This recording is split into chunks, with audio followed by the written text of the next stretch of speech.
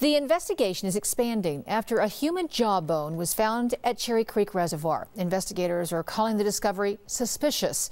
Sky 9 was over the scene this afternoon as investigators searched the water. The Arapahoe County Sheriff's Department has ordered DNA testing on the bone fragment. 9 News reporter Kevin Torres has been told the jawbone does belong to a human adult.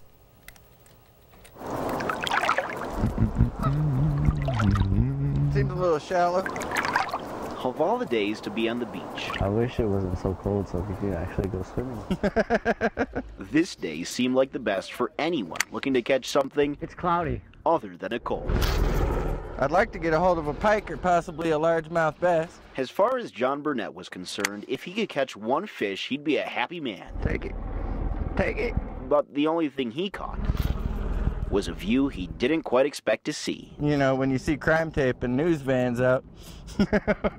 Anytime the crime tape goes up, it becomes interesting. Interesting, says forensic pathologist Dr. Kelly Layer-Cowell, because no one really knows what to think. We don't even have the full jawbone. We only have part of the jawbone. It's puzzling. Kind of makes you wonder how long it's actually been there. It's not recent in the sense that it's been here for a month or two. It's something that's been here for a while. Dr. Kelly says it could be a year-old or even 7 years old. She just doesn't know yet. It's kind of surprising to hear that they're finding body parts buried in the sand around here, you know. And that's why investigators spent the better part of their day poking around, searching for any new clues.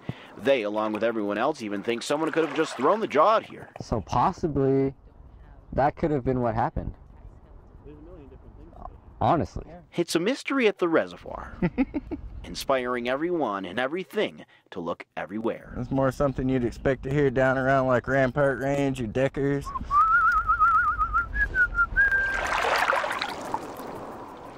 Investigators will be back out at the park in the next few days, just not tomorrow. This is the sort of investigation that could take 4 to 6 months to complete and to determine who that jawbone belongs to just because of the small size of it.